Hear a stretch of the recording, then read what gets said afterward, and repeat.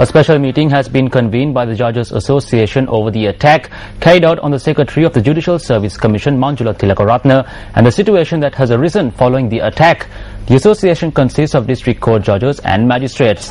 The special meeting convened by the Judges Association is taking place at the Colombo District Court auditorium. District court judges and magistrates from all parts of the island had applied for leave and travelled to Colombo to participate at today's meeting. According to our reporter, owing to this meeting, activities at the Colombo District and Magistrate Courts have come to a standstill.